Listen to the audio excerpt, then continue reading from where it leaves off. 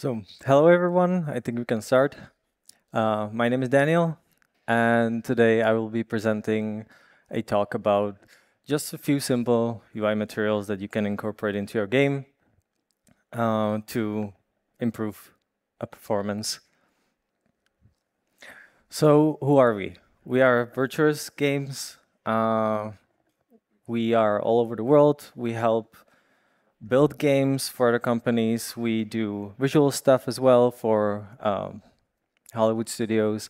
We worked for over 1,500 titles. We are in the industry for 20 years now. And we have 22 locations across the world. So I think we are pretty good at handling game development. So what are we going to talk about today? And more importantly, who is this talk for?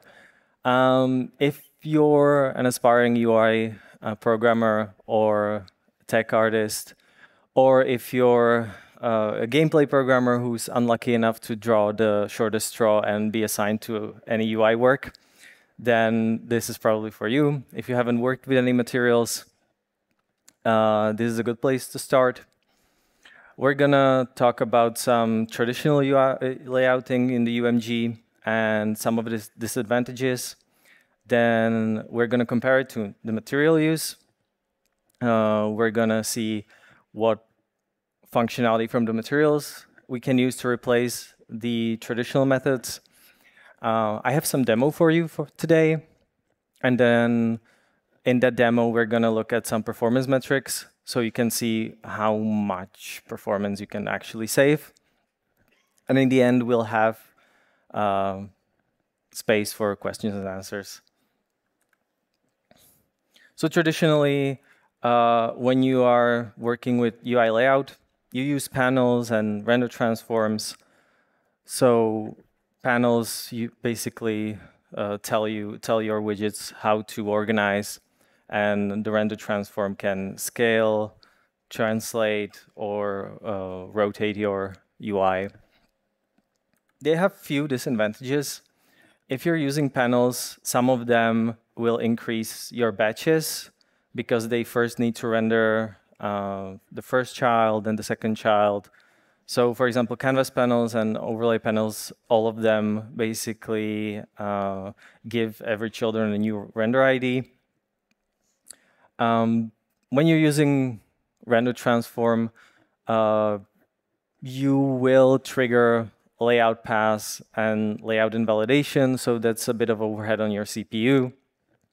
And of course, it's just an extra widget, which means it's gonna instantiate, it's gonna initialize, and that's another overhead for your CPU.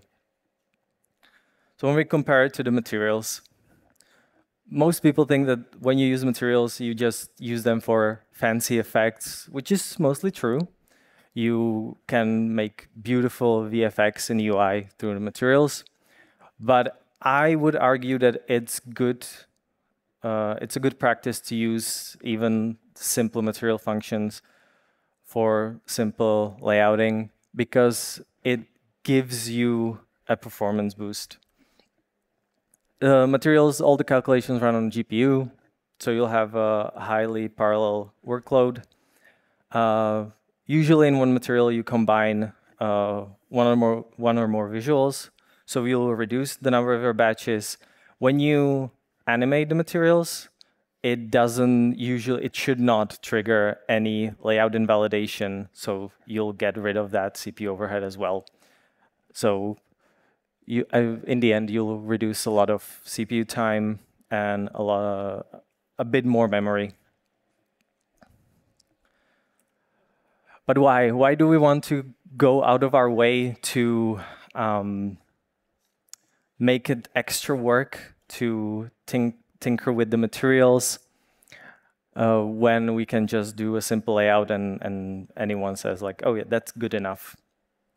Well, the reason is simple. We don't want to end up with anything like this, where you will have a very nice looking UI in the front, but it is held on by just your prayers and usually a sea of canvases, widgets, and the usages of transforms. So when you try to interact with it, you know something's off. Usually there's no magic way to increase UI performance. This is something that happens a lot on projects. You will see production or devs thinking that, oh, we'll just do the first pass and then we'll just go back and just adjust it a little bit and we'll fix everything. And it usually ends up with you just reworking the whole thing and putting twice as much time in it. When someone tells you, oh, just don't bother because the performance gain is negligible, it might be true for just one instance, but when you do it continuously over the project, you have a measurable performance impact. So I urge everyone to just try to think about how to approach the layouts and the materials just from the start. Even though if you might rework it a bit later, it's always good to start optimizing early.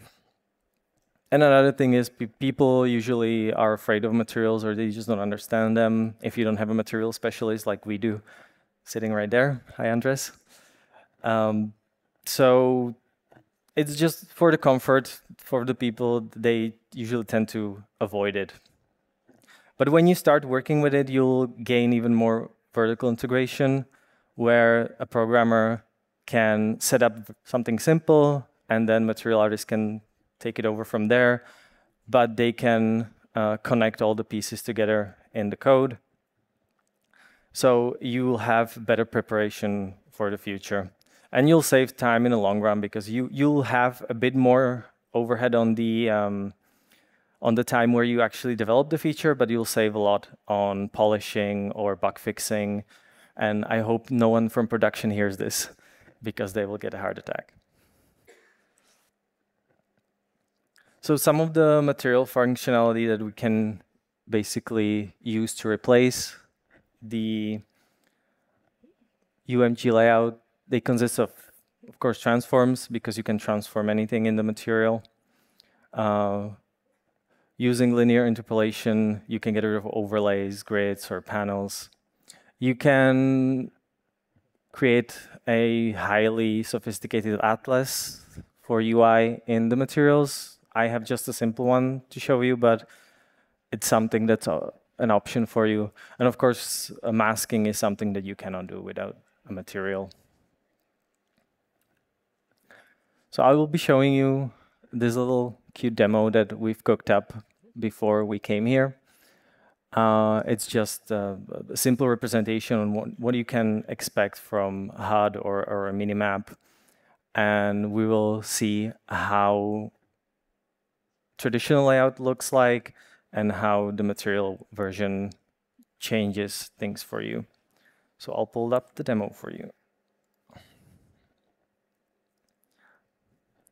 So it's really a simple demo where one part is done by the traditional layouting. Everything is animated. I'm using sequencer, so I will not be using animation curves, but it's something that you can incorporate, of course, as well. And by just looking at it, you don't see any difference. Now it's the material one, so it's one-to-one, nothing really changes.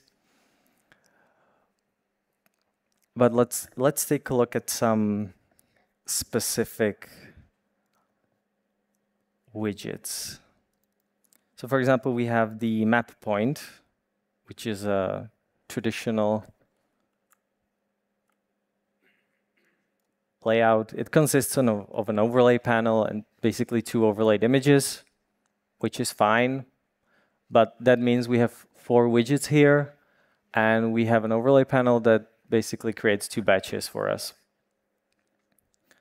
So we have a material here. This is the material instance of the map point, where you have the components for the first part, for the first image, the second image, and some global components. So you can rotate separately either of those images, or you can rotate the whole thing. You can scale it, transform it however you want. So doesn't have to be specific material for like the specific image. You can combine everything. So this means that this material instance gives us a really good tool to actually create multiple instances and multiple visuals. How does a material like that looks like? It's pretty simple. You have two textures here. You'll just linearly interpolate between the two.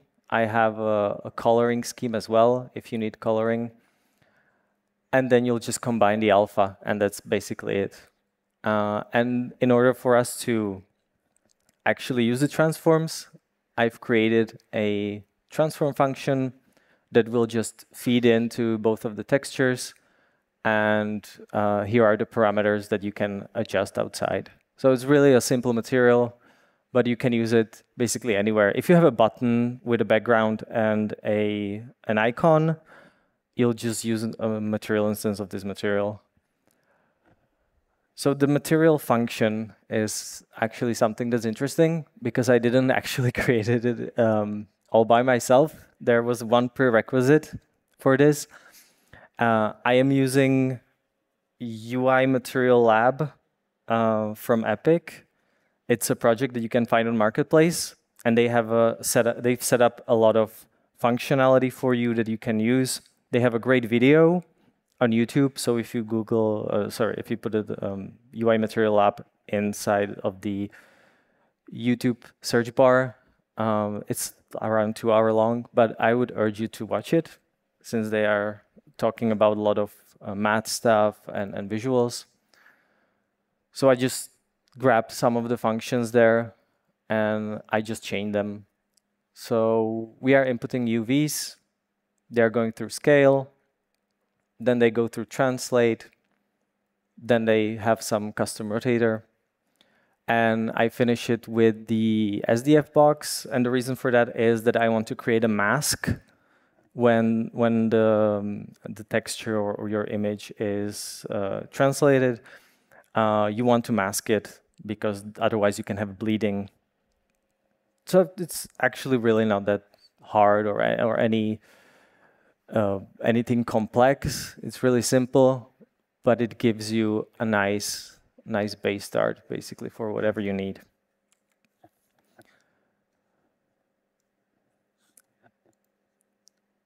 Let's take a look at some other materials. Yeah, so then we have basically the same principle, but with more images.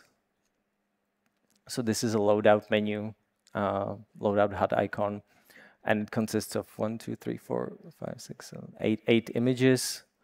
So I do it all over again, transforms into a background and an icon. I multiply the mask. And I do it for every single image. And I'll just combine it. I use the reroute, name the reroute node, and I just combine it in the end. So it's pretty much basically the same thing all over and over again. But it gives you basically any visual combination in the end that you want.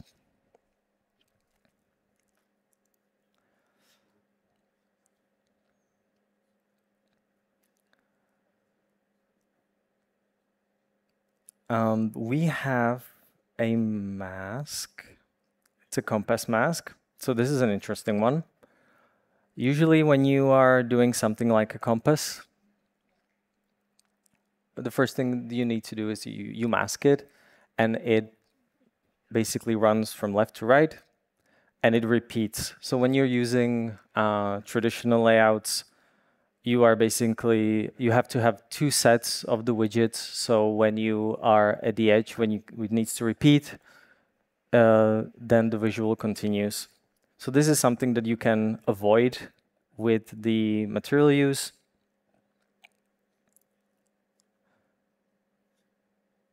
I forgot what it was. Yeah. So in the material one, I just have one set of the points on the compass. And I use retainer box, which gives me the ability to create a mask with background, and then I can just use the transform function where I turn on repeat. So when I translate it, it doesn't matter how far it goes, it will always repeat. So you will save on the widgets there as well.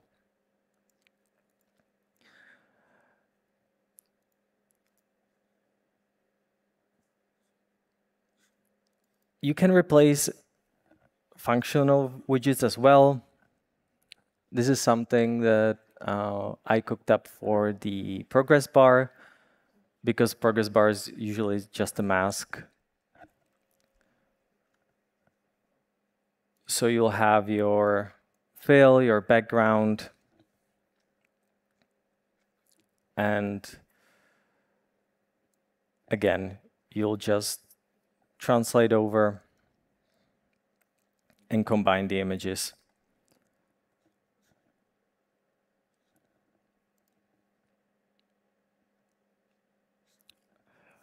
We have a custom retainer box that we did. I can show you inside of the, yeah, here. So we have a custom retainer box, which basically allows us to use the sequencer to animate the retainer material. So we've just added a brush that automatically syncs with the effect material. So you can actually push the brush from the retainer box and create an animation for it.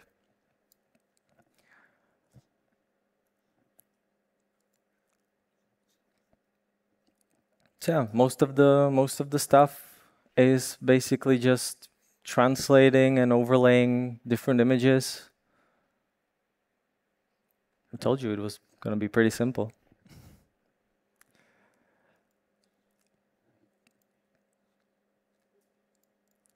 And then we have the notification widget, which basically this uses the same retainer box and transforms it through the material. So we don't have to worry about any layout invalidation for you.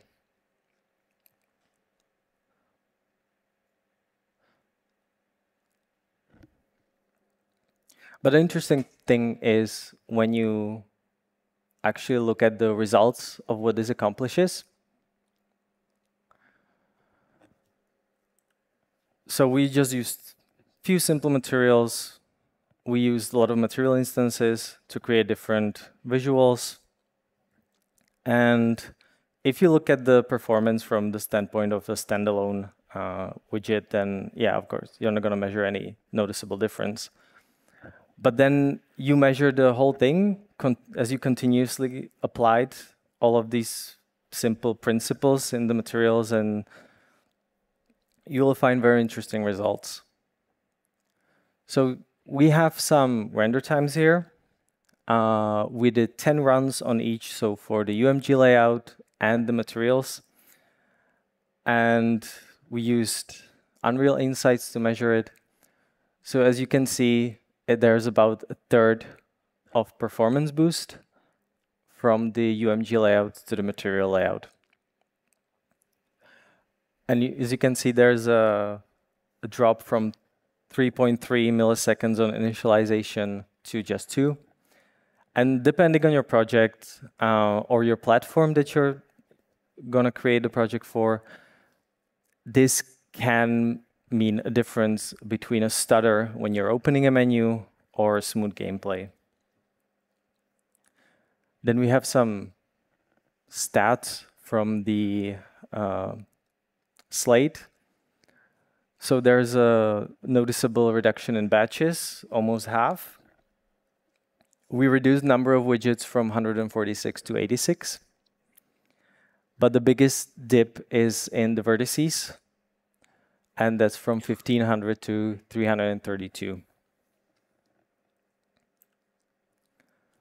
So we have about 38% reduction in initialization time, 34% reduction in the idle draw time, and then 47% reduction in batches, 41% reduction in widgets, and staggering 77% reduction in vertices.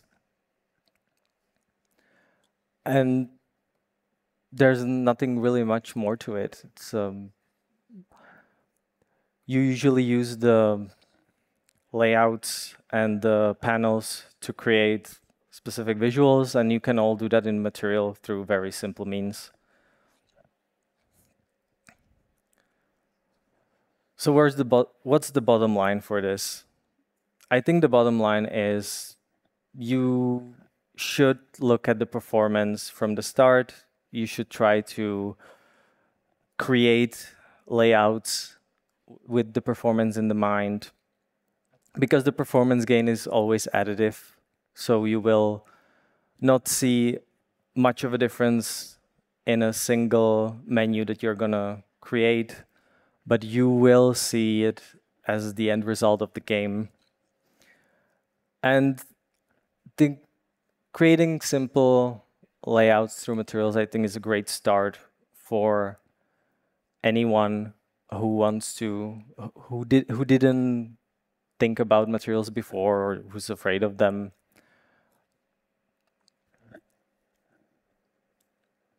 And I think I actually finished. Okay, thank you.